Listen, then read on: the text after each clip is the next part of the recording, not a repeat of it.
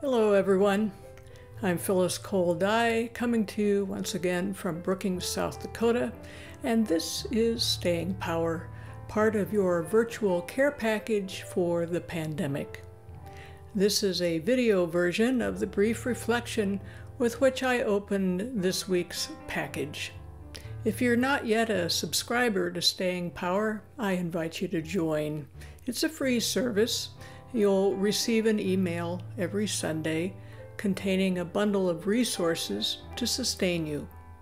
To subscribe, just go to the link provided in the video description. Dear America, the piece of paper you're holding in your hands isn't a political rant. It isn't a sermon or a lecture. It's a love letter, plain and true. I love you, not you alone, but you most deeply of all the nations in the world. By accident of birth, I know you better than the rest. I've made my life here, and by every measure, my life has been fortunate. Yet, for all that I appreciate about you and must thank you for, I recognize that, like other countries, you're not perfect. For one thing, you never admit when you've screwed up. In your own eyes, you're never to blame. You can never bring yourself to say, "I'm sorry," let alone work to make amends. Now, this criticism might be hard for you to accept, even from someone who loves you. But you can't expect me to ignore what's going on. Genuine love isn't blind. It sees what must be seen, says what must be said, does what must be done. As I'm writing you this letter, almost 282,000 of your people have succumbed to COVID-19. Your eyes are glazing over. You're tired of numbers, but wake up and listen, will you? That toll of 282,000 is likely a gross underestimate.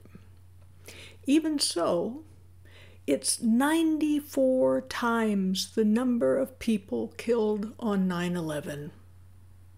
In fact, as of late, as many or more of your people are dying every single day than the 2,997 who perished in those awful terrorist attacks. In the aftermath of 9/11, you held public memorials, you planned and built monuments and museums, you passed laws that curtailed our civil liberties, hoping to ensure your safety. You started 2 wars to avenge those killed. But now, in this pandemic, with a death toll that dwarfs 9/11's, where is your outpouring of grief? Why won't you acknowledge and mourn the scope of your suffering? Why won't you act more purposefully to slow the spread of this dread disease throughout your body? You've now buried more people from COVID-19 than you did during World War I, the Korean War, and the Vietnam War combined. Yet you seem in extreme denial, unwilling to face facts. I believe that your inability to grieve stems in part from your reluctance to admit what's obvious to any sober-minded citizen.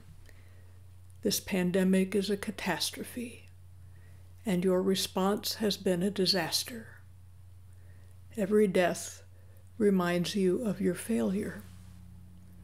But rather than let yourself feel remorse and sorrow, you've gone numb. A 61-year-old sculptor based in Bethesda, Maryland, did her utmost over these past months to wake you up. Her name is Suzanne Brennan Furstenberg.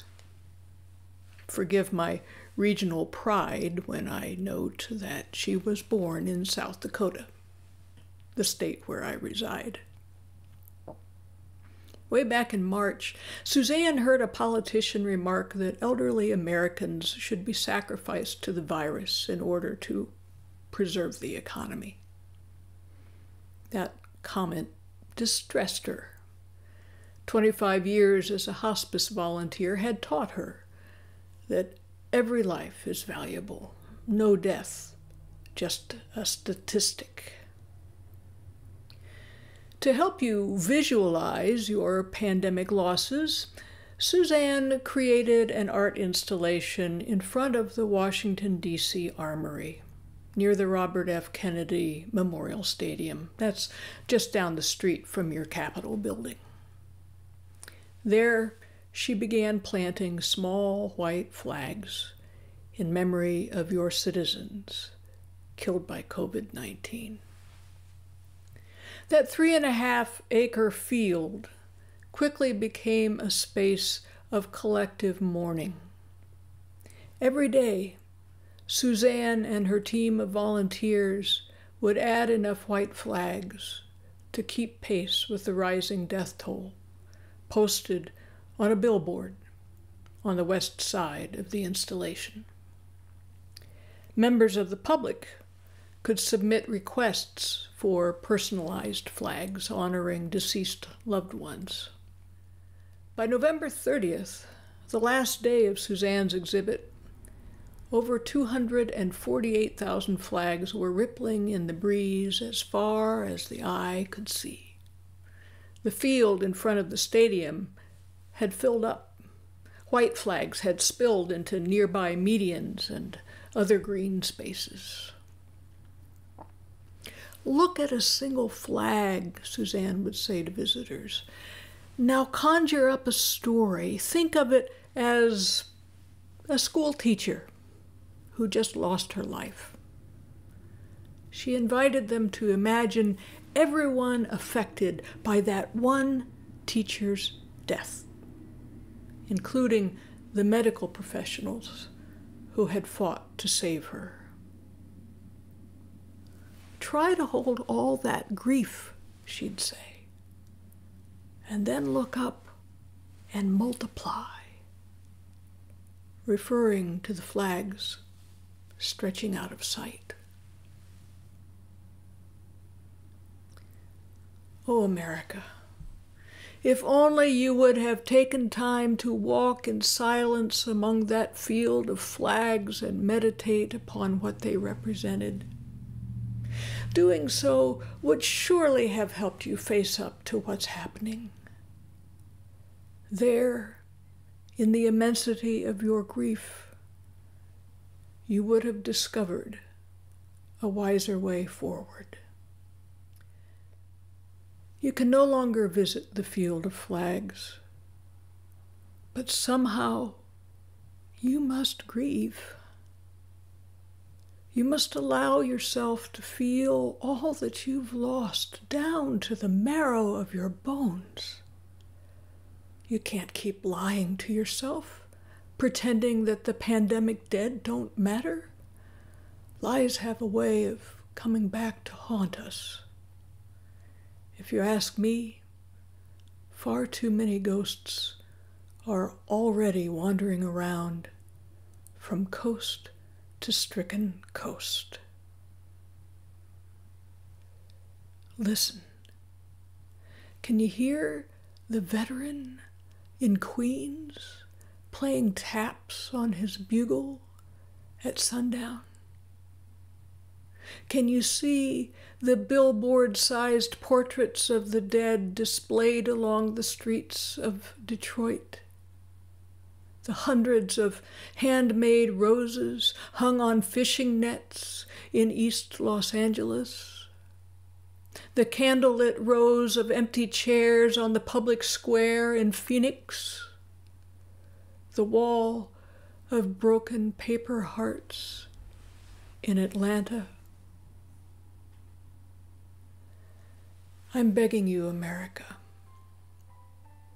open your mind and your heart. Don't leave us to grieve alone. Remember, folks, you're not alone. Deep peace and health to you. This has been Phyllis Cole-Dai on Staying Power.